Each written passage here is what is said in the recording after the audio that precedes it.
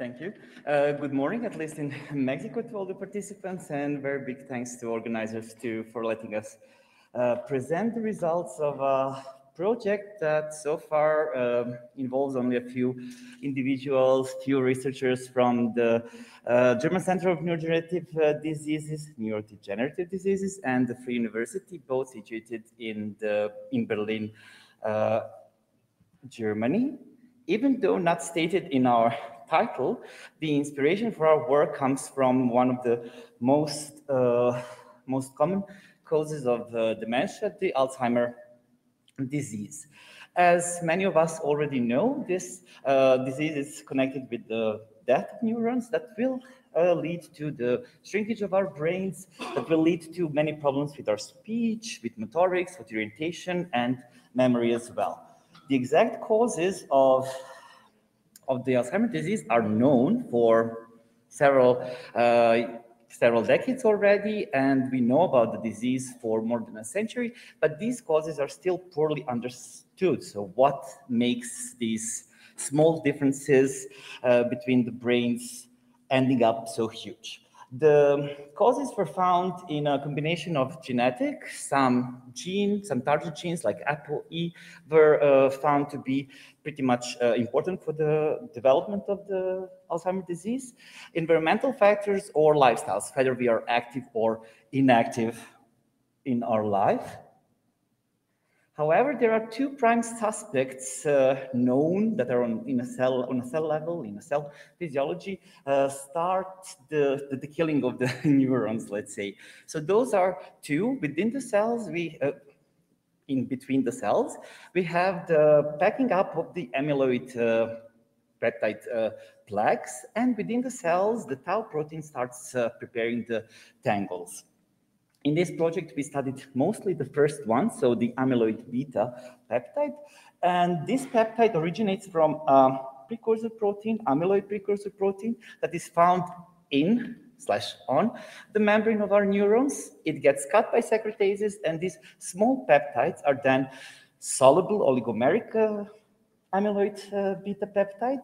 This soluble oligomers then, by time, starts packing up in a very insoluble plaque. So first the fibrils, and then the fibrils make up the plaques. Our question, therefore, was, and the aim of the project, to distinguish the first steps in the response of a cell to these two different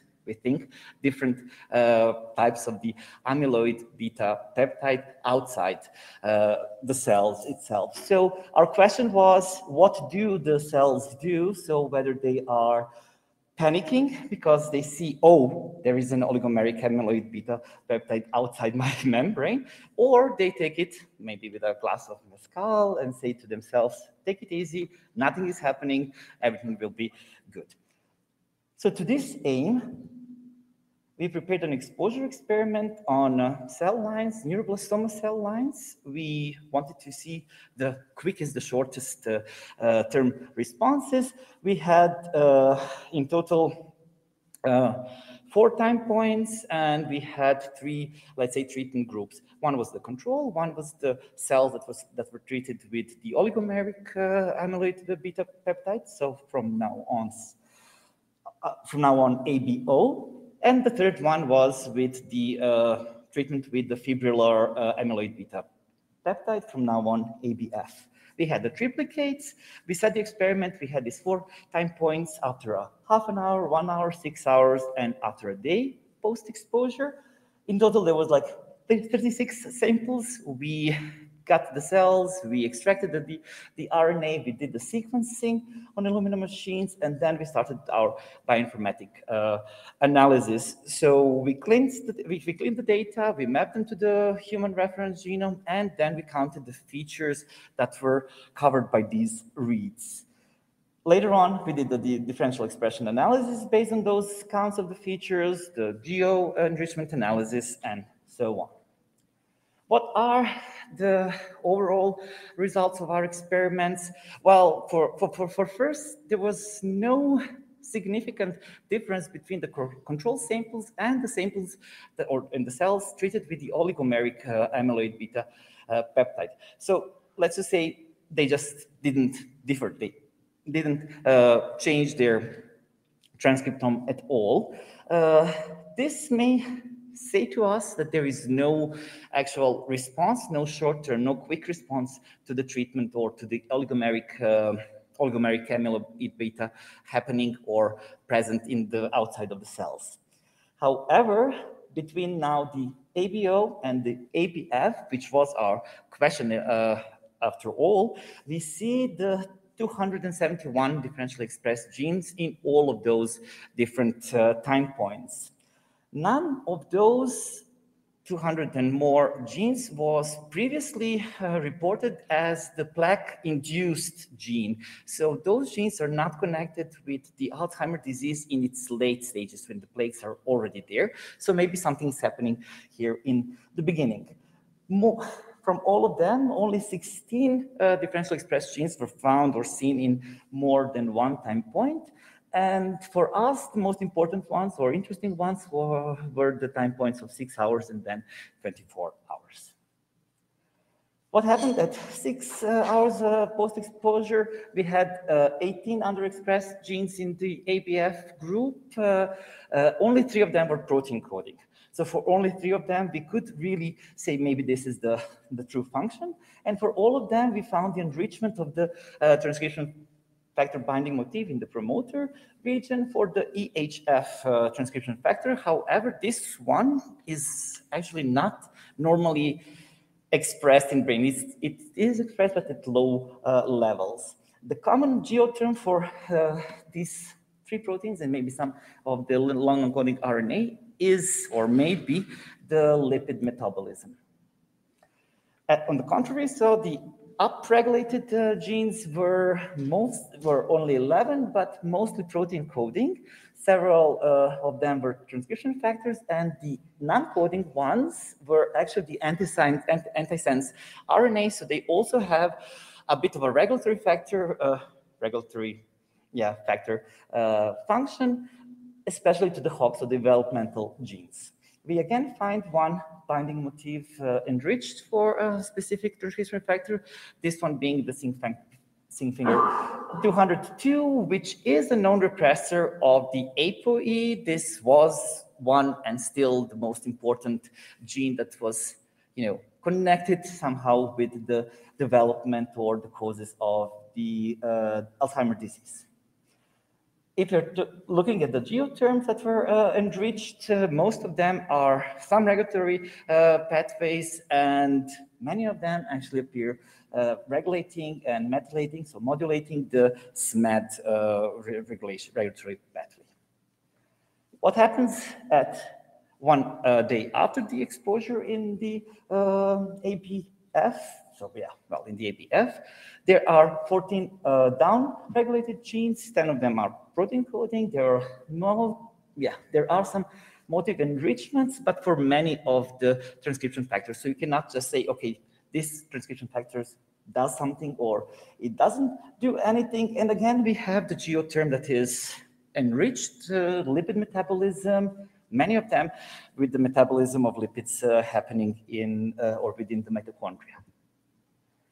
Of the overexpressed genes, again, we have mostly the protein coding ones, many TF binding motifs enriched in the promoters of all of those genes, and a common geoterm would be transcription regulation, I would say again. If I have to have a short summary of only those 2 time points in this contrast, we see that I can now name the 4 genes that are down-regulated in the ABF at both time points. No gene was consistently upregulated in those late time points, and we can actually say that there is a downregulation of a lipid metabolism within the ABF treatment, so as a reaction to the fibrillar amyloid beta present outside the cell membrane, in parallel with the upregulation of a developmental or transcription regulation within the cell. In addition to these 4 that were downregulated in 2 time points, we have 12 more differentially expressed genes at other time point contrasts, making them in total 16.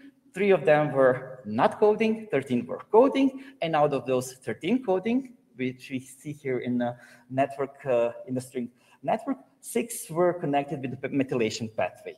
This string network actually shows us as the connections, the edges, the information that we already know from the co-expression analysis or the protein-protein interactions from other authors.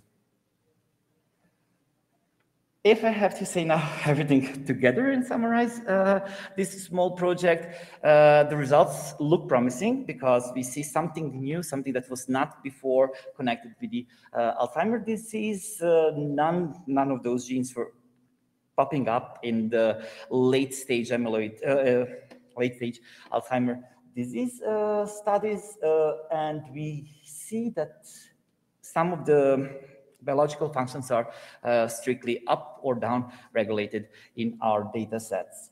We want to make it a bigger project now. We know that these cells are neuroblastoma cells, so maybe not the normal cell lines, maybe something was different in their reactions.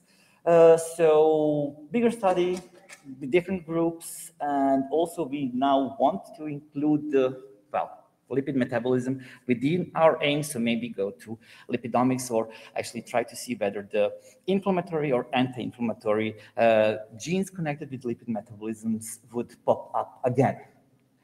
The funding for the project comes from the START initiative of the Free University of Berlin. I would like to thank all of the collaborators from the German Center of Neurodegenerative Diseases and the Free University of Berlin, and I'll be happy to answer all the questions. Thank you. I hope that was in time. Yeah, in fact, you were okay. Sorry for the quick you talk. have enough time for questions. Okay. Yep. Yeah. Oh, yep. As many questions as needed. So I was wondering about the control group where you didn't see any difference. What do you interpret out of that? So that is a bit of a problem because for some of the researchers or from the biophysics, biochemical point of view, even those oligomeric amyloid beta protein would be seen as toxic for the cells. So no response either shows us that there is a very quick response. So maybe that the cell at the beginning doesn't either perceive the differences in its environment because this secretase always works. So there is always a bit of these oligomeric amyloid beta present, or we just didn't find it. So maybe it's like a long-term reaction starting with one gene to another. So like in a step-wise manner, either thing is actually possible. This is why we want to prolong it to at least 72 hours reaction, because we would like to have more info on that. Thanks. Thank you. We have one question from Paula. Hi, why did you choose those time windows for the exposure? If you go to lipidomics, conditions would be the same? Thanks. Oh, that's a very interesting question. Thanks for the question. Initially starting, we really wanted in this time series manner only to try to find the shortest reaction, so the quickest reaction.